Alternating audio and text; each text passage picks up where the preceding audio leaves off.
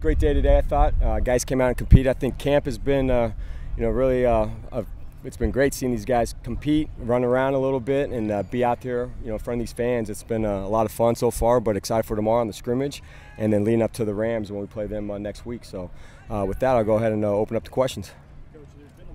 We've seen a lot of Cam kicking out there this week. Any update on Dustin's situation? Yeah, with Dustin, he's been, doing a lot of kicking on the side and everything, but I'm going to go ahead and defer to Coach, respectfully on that, and, I think he'll be talking tomorrow about that, but, Dustin's been doing well on the side right now, so.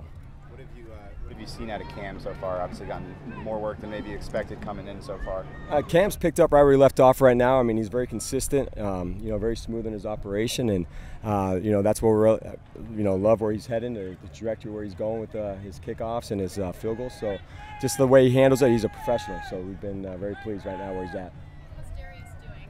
Darius doing good. I mean, he still has those rookie moments in terms of just building, but not in a bad way. He's learning everything. He wants to learn. He's a sponge on everything, all the situations. He comes up, asks great questions, not just about how to catch or, what to do. He's learning about, how, every situation out there, how do I handle these. And so it's been great, working with him and the whole group, though, with Hightower and also Pokey Wilson. So he's been doing a good job, too. Darius, is there something you need to see that really just gives you confidence that when he goes out there for his first game, you don't need to worry about, anything catastrophic happening from a rookie? No, I mean, that's why we try and do our best to, talk about all these situations. Unfortunately, you can't practice or get those in the games on all of them, but just mainly if he's got that grasp of knowledge of it, and then you go out and see him execute it in practice, and then in the games, just see how comfortable he is when he's catching. He's got the mechanics, and he takes control of the situations. That's what we're kind of looking for, and he's got God-given ability that the Lord's blessed him with, and he can just go ahead and let it take over from there when he gets that ball in his hands. What have you seen out of? Go ahead, Fernando. John Hightower was here. He got here early last year.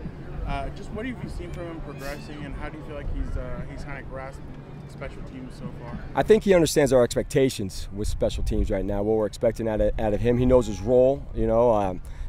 Speaking for us on special teams, he's done a great job with the returner role. I mean, he's got great mechanics, and obviously he's got really good speed. So he's definitely an option at that position, and we're really pleased at where he's at right now.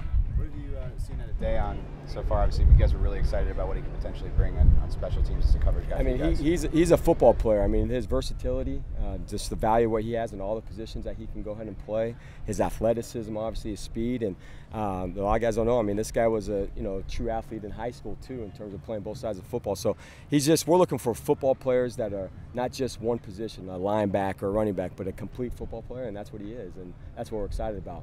Special teams overall, in general, improved last year. What's kind of been the message as far as year two, new personnel, new players out there? What have you been kind of telling the team to build on? The first thing is, I mean, last year was last year. That one's done. We got to go ahead and get, work back from, day one. We started with our technique and fundamentals, just try and get it off the ground again and just act as if, no one knows anything. We're new. Everyone's new here.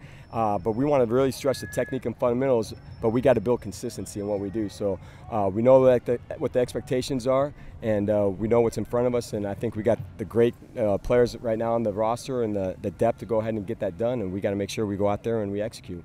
Part of being a special teams coach, as you just alluded to, is just constantly sort of onboarding, as Brandon Staley says, a lot of young players, a lot of attrition. But having a guy like Josh Harris as part of your units, as sort of that rock, that veteran, what does he do when you are going through that transition process in the spring and even into this time of year? I mean, Josh is phenomenal for our group, and that's just not just special teams or specialists. I mean, he's phenomenal for our team. I mean, he's a leader. That's the big draw for us going to get him.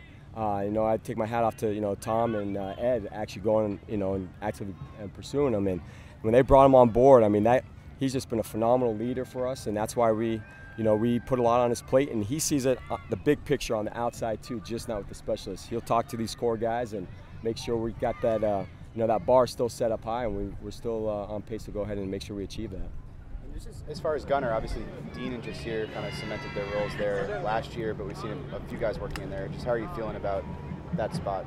Yeah, I mean, I like the spot in terms of those two, but they're still improving. I mean, it's good to see them to come back and start where they left off, but we got to create depth, in all those situations, in all positions, and that's what Beep Gold. He's doing a great job working with those guys, and they know our expectations of what we expect out of those guys, but it doesn't stop with them. We got to Webb, he's doing a great job, working in there. JT Woods, and some of these young guys that we're trying to continue to incorporate.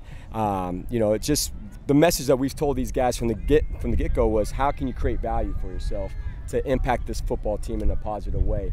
And I'm seeing that from this group of players here, and we're excited about that. I think Tom Telesco and head coach Staley, they targeted the right guys, and we got the roster. So now we just got to continue to build on that and continue to have success, moving forward. We've seen Quentin rotate in there at times. Is he a real possibility at gunner? Are you kind of moving around, seeing what you could possibly get out of him? Or? Absolutely. It doesn't matter. We talk about, it doesn't matter where you're drafted in the first round or a free agent, non-drafted free agent. In terms of that, you think about Cordero Patterson when in Minnesota. We utilize him as a gunner. That's how he got his role in that. Anyone is valuable, but it's just how you create your role. How can you create value to go ahead and help this football team win games? Because ultimately, that's what we're here to do, is help this team win.